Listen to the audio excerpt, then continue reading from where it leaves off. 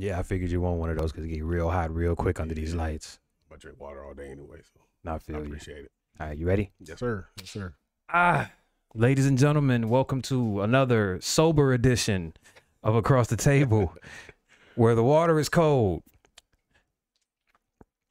the mics are hot, and the conversations are fire. Sitting across the table from me is Firearm Instructor Robert Lee. I invited him on the show. This is going to actually be a two-parter. I invited him on this show because of the recent events, and I wanted to get an opinion about this from someone that's actually in the game. So, ladies and gentlemen, Robert Lee, here's to you. How you doing, man? We toasting water today. Yeah, for sure. My name is actually Robert Gray. Robert Lee is just the Facebook. Lee is my middle name. I should have known that too. It's fine. I should have known that. You'd be surprised how many questions I get. Like, you related to Robert E. Lee?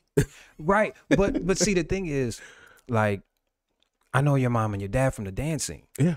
Oh, so you should. Yeah. So but I saw you. I had to address you the way that you publicly was being addressed. So I just thought it was. You understand what I'm saying? I understand.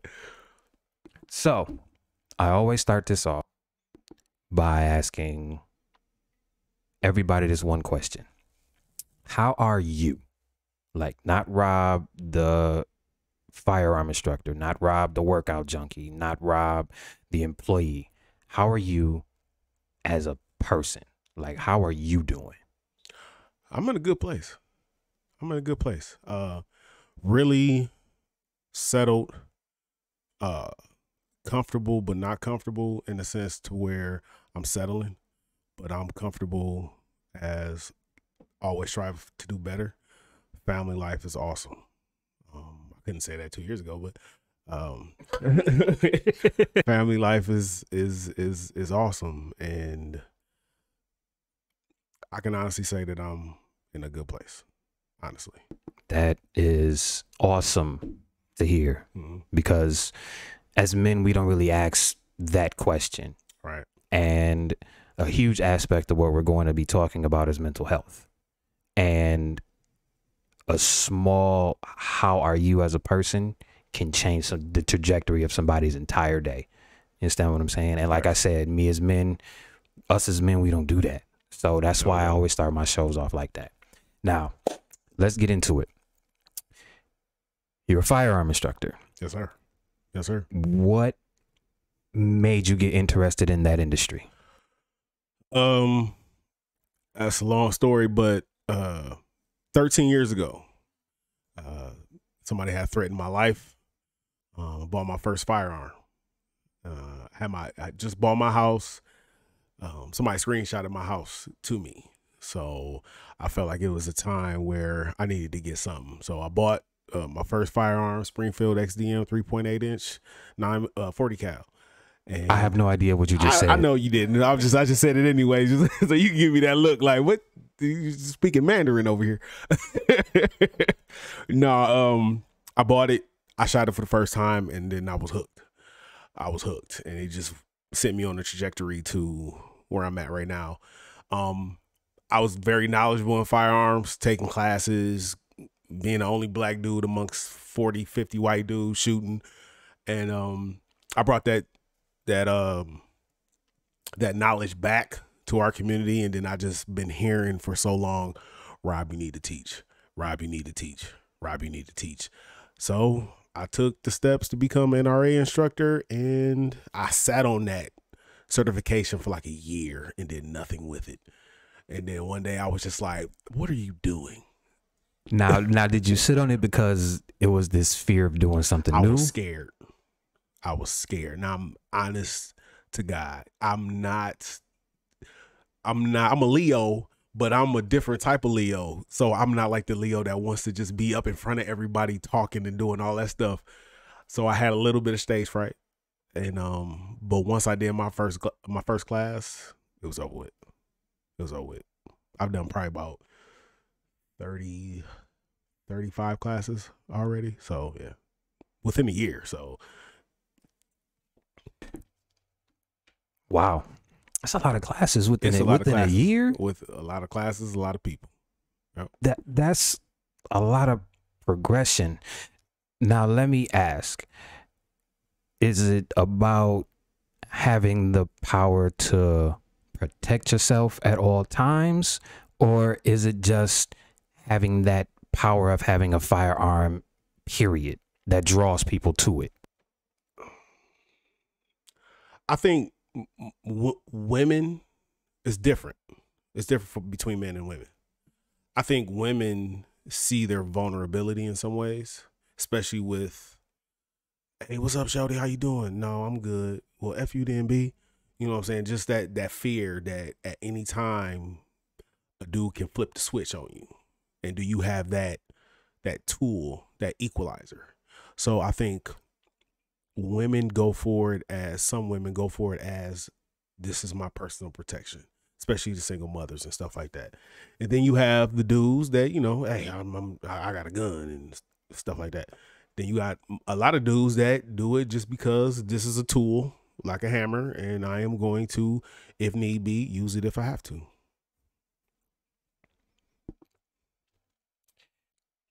What are the basic steps to properly own a firearm? Like basic, you don't have to go into details because I know you teach on this, but just at bare bones level, what's step 1 through maybe 2 or 3? Criteria. What do you want it? What do you want this firearm for? Some people home defense. Some people want to carry. Is it a self-defense situation? Has somebody threatened your life? Are you collecting? Something like that. But if you want to own one, go to the store. Most people research. I research. Every firearm that I've ever bought, I've researched it. Go to the gun store, fill out a 4473, which is your background check.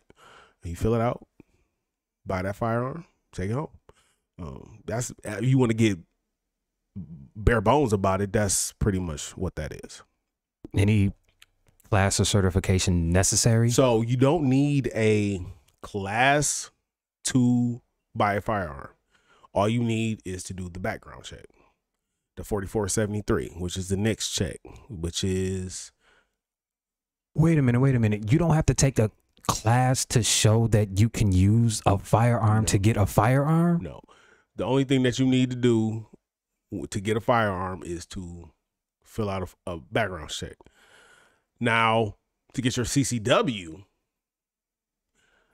prior to June 10th or 20th, you needed to take a class. The classes are still offered. However, after June 10th or 20th, whatever, you will not necessarily have to take a class to be able to carry a gun concealed. What do you think about that piece of legislation behind it? Because I feel like if I got to take a test to drive a car, I should be able to, I should have to take a test to own a piece of metal that could potentially take a life. So you have two realms of thought when it comes to that. You got some people that say having a firearm is a constitutional right.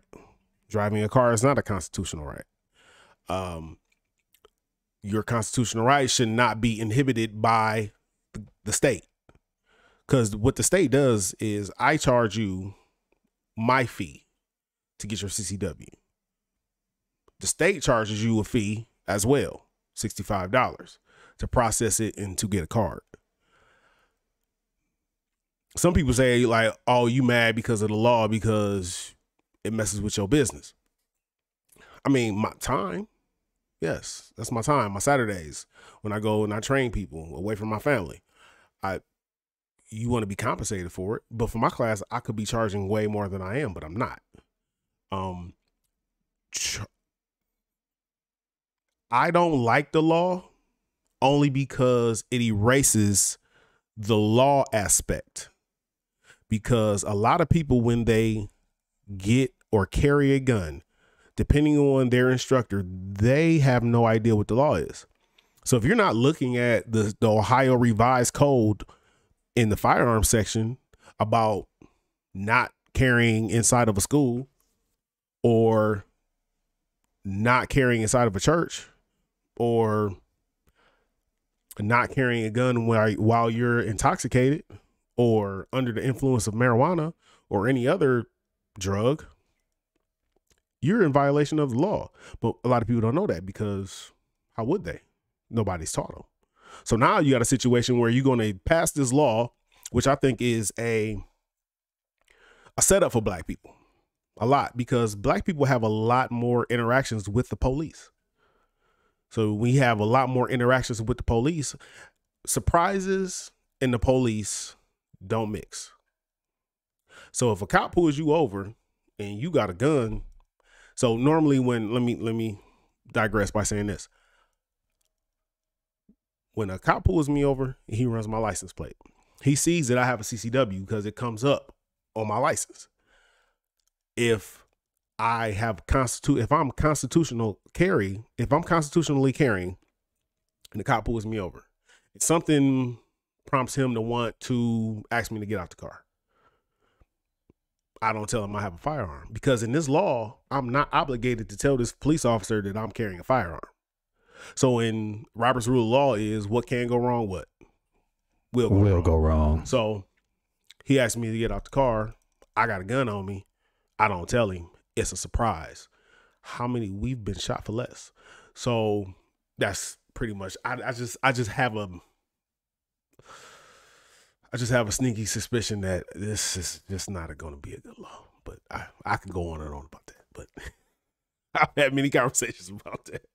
No, and that's why I brought you here, because of all of the recent events that have been happening, all of the opinions that everybody has, Facebook, the mainstream media, like all of these people have all of these opinions about firearm reform and what they should and shouldn't be doing. And I figured I'd ask you because you're in there. Right. You understand what I'm saying? So I'm still bugging over the fact that you don't have to take a class anymore to actually get a gun. You never had to take a class.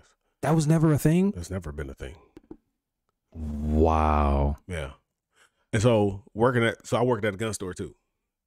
So I see people come in to buy guns.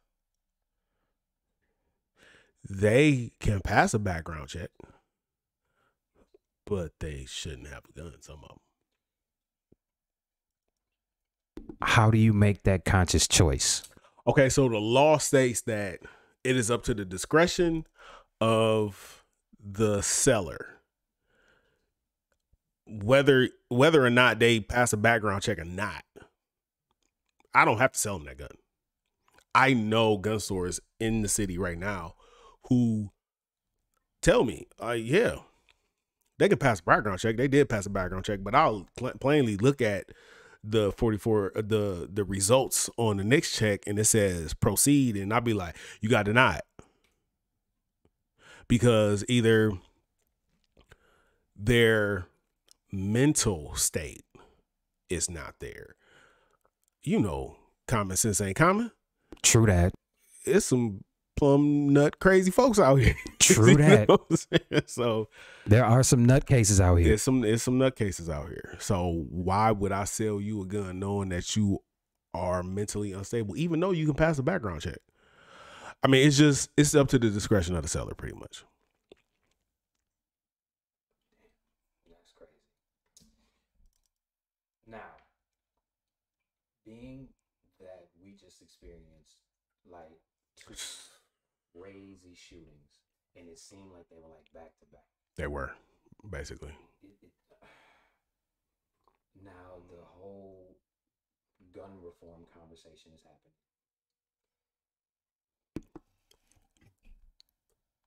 What do you think about the gun reform in general, and what does gun reform look like coming from somebody in the industry? Like, what could you possibly do to prevent something like that from happening? So, and I'm taking a page from Kanye, because you just don't want to just talk. You want to think about your response before you just blurt out something.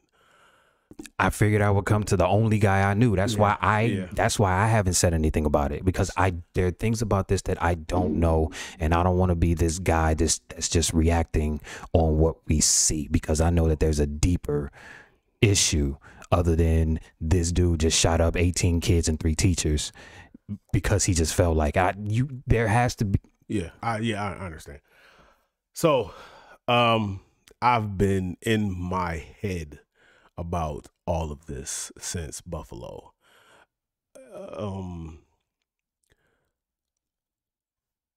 Let me preface that by saying this. Politically, Democrats and Republicans go to extremes on both ends. And when you go to extremes on both ends, there's never a solution to be had. Pretty much, you got Democrats saying we're gonna ban this, we're gonna ban that. Then we got Republicans saying we don't want to talk about guns, period. Let's not politicize this. Let's not do this. But when is the right time to politicize anything if you keep saying let's not politicize it, because it keeps happening? Democrat says let's ban this, let's background checks and and then they get on TV and they lie about certain things. And so I had seen one Democrat say 80% of Republicans or NRA members believe in background checks and 70% believe in an assault weapons ban, which that was a lie. Just throwing out numbers just to throw out numbers. Exactly. And so when gun owners see that and they know that they're lying, then everybody goes into their shell and then nobody wants to talk about it. Me, myself, HIPAA is a big hindrance right now because you cannot couple mental health records with your next background check. And I think that is a major hindrance to the background check. Elaborate. So your mental records, when I fill out a 4473, we send that off to the ATF, the federal government, the next check. They run a background check, a thorough background check on that person. If you have the same name as somebody who's committed a heinous act, they will delay you and go do further research to make sure that that is not you.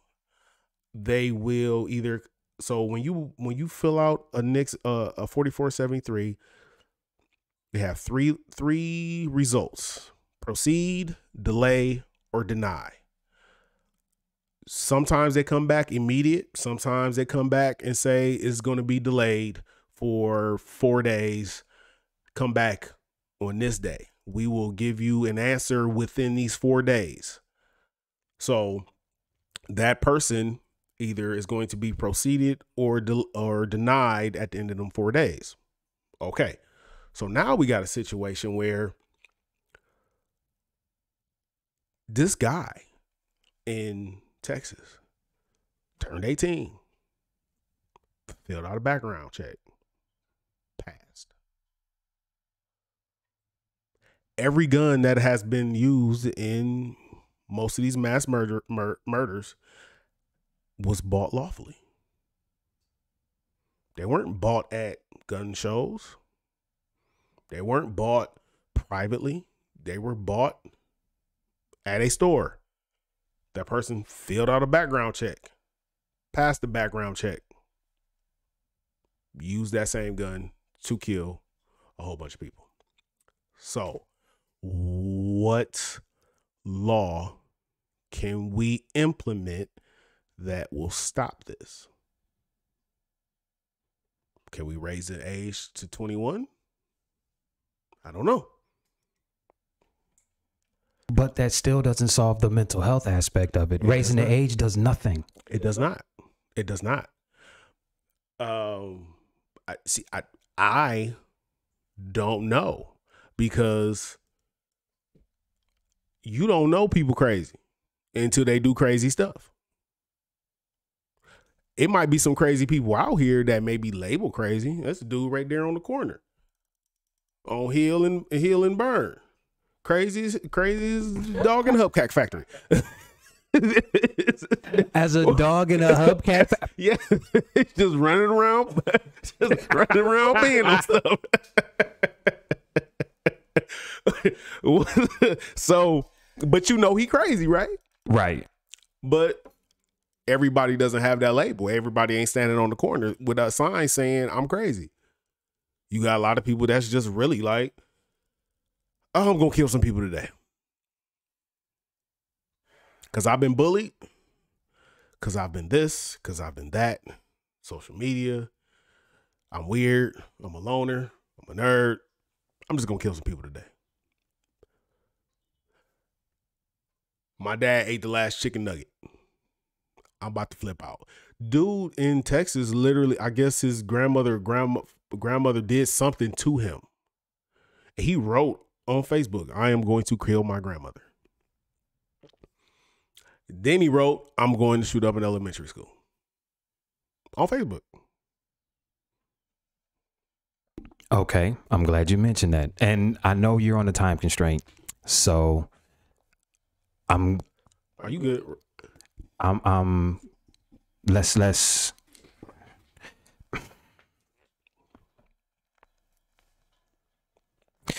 how do we get to the point where, I don't even know how I want to phrase this question. Do you think the glamorization of having a weapon like that being shown all through social media and all of that plays a part in a lot of this? I think it can. Our media in general, movies, video games, all of it glorifies the tool. And I mean, I have multiple rifles. So,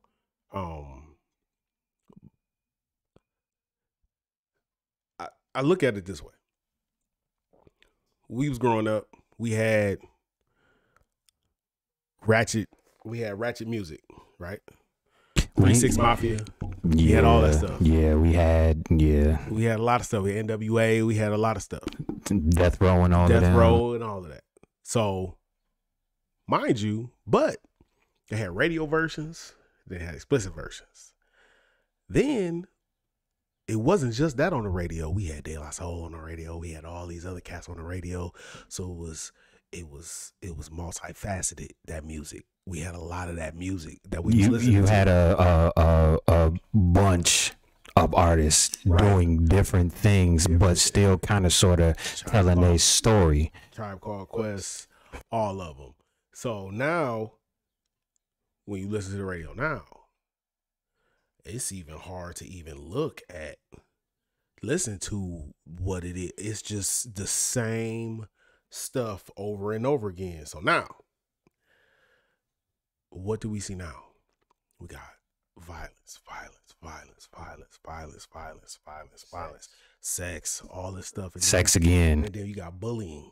You got people, if you are not part of this type of, if you don't have the J's, if you don't have this, if you don't have that, if you don't have the designer clothes, if you don't have all of this stuff, you are not one of us. You are not part of that group. So now you got a lot of kids that are left out. You got a lot of kids that are left out of stuff. They feel not part of the group. So then they're alienated. So now you got a situation where they dive into social media. They dive into all of these dark places, and then they have access to firearms.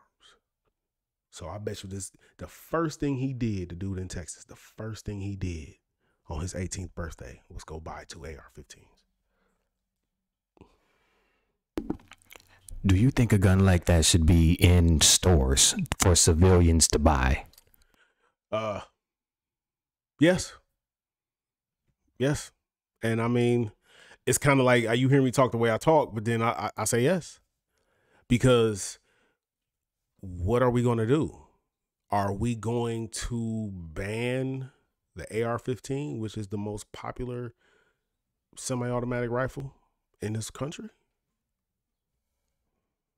And I mean, and when I say popular, I mean hundreds of millions. Not 1 million, 2 million, not 10 million, 12 million. We're talking about hundreds of millions. I can pick up a 870, a lever action with my training and do the same amount of damage as he did with an AR-15. I can use a bolt action and do the same amount of damage at longer distance than he did with training. Like, there are so many other weapons out here. So my main thing is, a lot of people say, well, these guns were made for killing. All guns were. They ain't make guns to shoot in the air. They made them to kill people. That's what guns were made for. Browning, Henry Browning made the 1911 in 1911. He didn't make it just cause. He made it to kill. It's a weapon of war, and it's a handgun. Every gun is a weapon of war. It just depends on what war we were fighting. So a 9mm is a devastating round. It's moving at 1,300 feet per second. Yes. A 10mm is moving at 1,750 feet per second. All of these guns are going to, especially little bodies whose bones haven't hardened yet, whose flesh hasn't been through 40 years of winter and stuff like that and hardened and stuff like that, they're going to cause damage. So we're going to ban AR-15s, and then they're going to start using 9mm and 10mm and shotguns and stuff like that. Then they're going to try to ban those, and then they're going to try and ban it. So when we say there's not a slippery slope, there is a slippery slope. However, when people say it, they be like, "Oh, that's not true." But it is in a certain sense. When you base level it, I get what you're saying. Like, I don't think that there's a firearm created that wasn't meant to kill.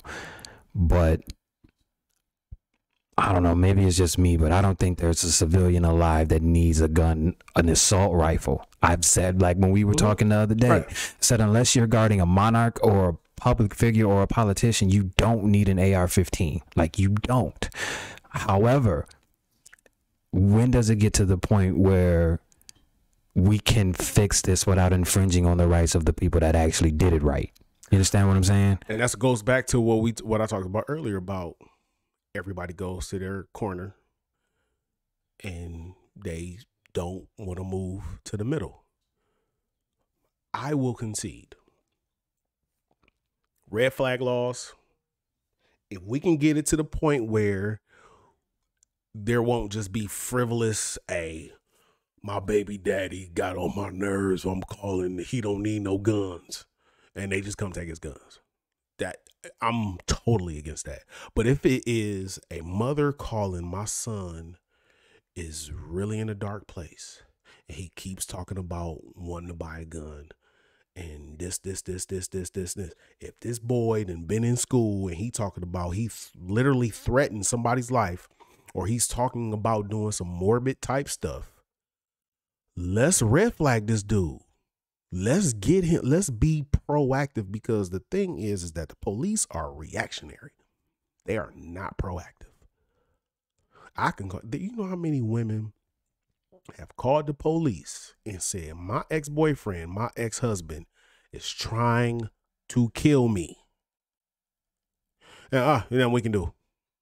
Nothing we can do. And then 3 weeks later, he kills her. Happens all the time. The police are reactionary. They are not proactive. So now, what do we do? So we're just going to, like I said before, I am not super steadfast, no more legislation.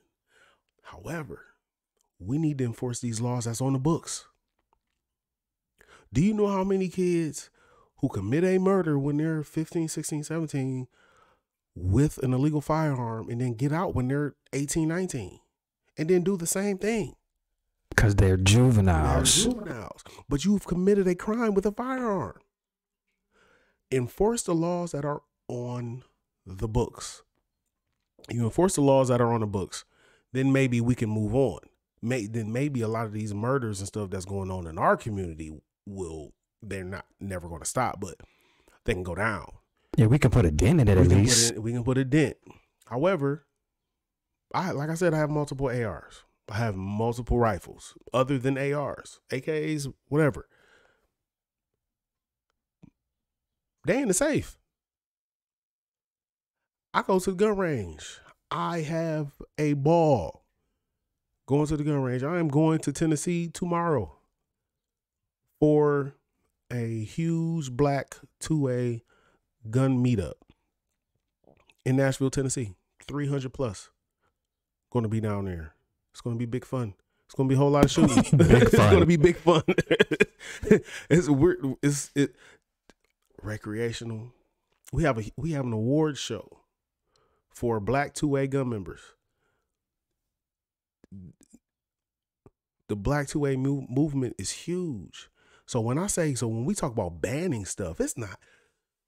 This is the misconception. People say, when they think about AR-15s, they think about country white boys, racist white dudes, Confederate flags driving down the street. Woohoo! Woohoo! You get on my nerves. That's what they think of. But really, you got hundreds of thousands of brothers out here who run these guns, who do their thing with these guns, who protect their community with these guns, who teach other people in the community with these guns, me included. I'll be in Carlton, Michigan next month, Juneteenth, for AR class with a brother from Texas. I'm training all year round. That's what I do. We are deep. So when we talk about banning stuff, you're going to have a whole lot of pushback, not only from folks over here, but from your own community, brothers in your own community that's going to be looking at you like, what? Nah, bruh. It's not going down. And gun control, the first type of gun control was designed to disarm black people.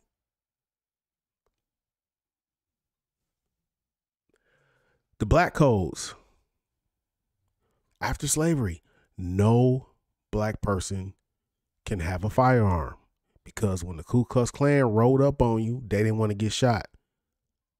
When they came to your house at 2 o'clock in the morning to take your boy for looking at a white girl, they ain't want no resistance.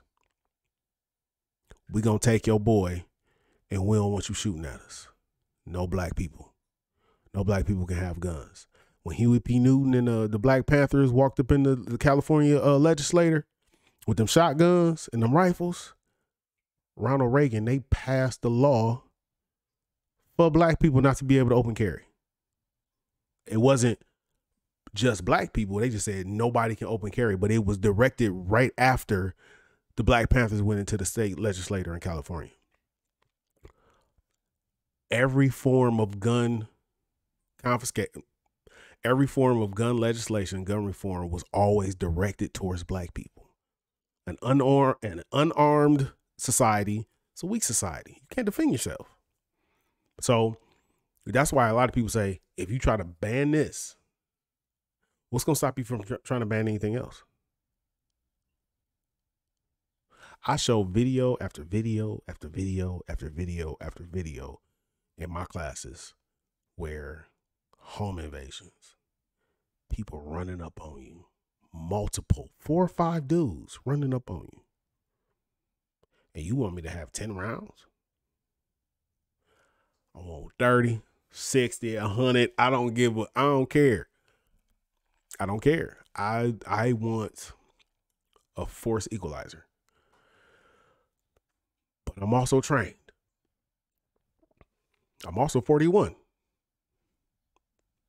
Do I believe an 18-year-old should go and buy a Daniel Defense M4? Not necessarily. I'm going to watch this back and I'm going to Google every gun that you've spoken about. And what's real is that's what I want you to do. So when I say these guns, Shadow System DR920, when I say these guns, I want you to look them up. And when people say assault rifles, it's not an assault rifle. It's a semi-automatic rifle. Assault rifle is what the media calls it, to scare the hell out of people. So it was a propaganda move. It's always been a propaganda move. Always. Everything that the media do is propaganda, especially when it comes to guns. So the many times that an AR-15 or a pistol has been used to save lives, they never report on it. And there's countless times.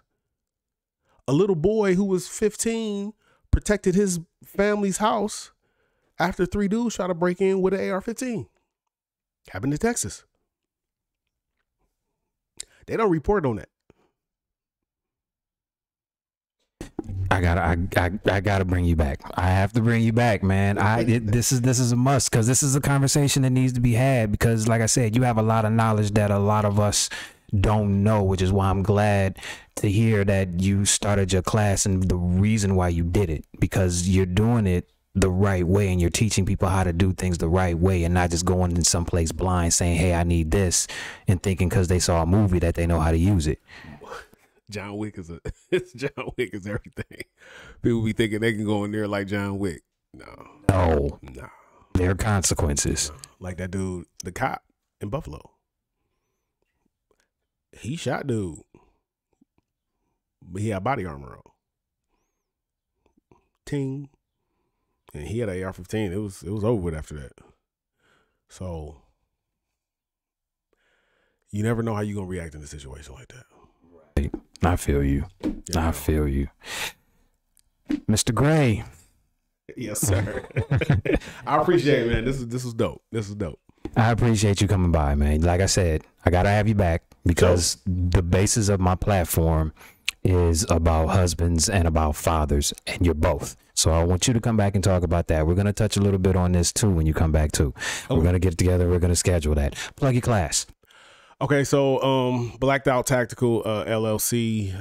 You can CCW class. I actually got a CCW class coming up on June 4th. That's 9 to 5, and classes are $95. 2 for $150. You can reach out to me on Facebook, Robert Lee on Facebook, Robert Lee. So that's why I called you. I know, Robert Lee, or you can call me at 419-466-3430, or call my wife Kelly at 567-868-8316. I'll have all of that in the description too. So if you watch the video, if you made it to the end, you can write it down. If not, you can click on the description and you can catch all of that. Schedule your classes with my man if you want to know how to do this the right way. For sure. This has been part 1 of Across the Table, where the water is cold, the mics are hot, and the conversations are fire. For sure. Till next time, in a minute.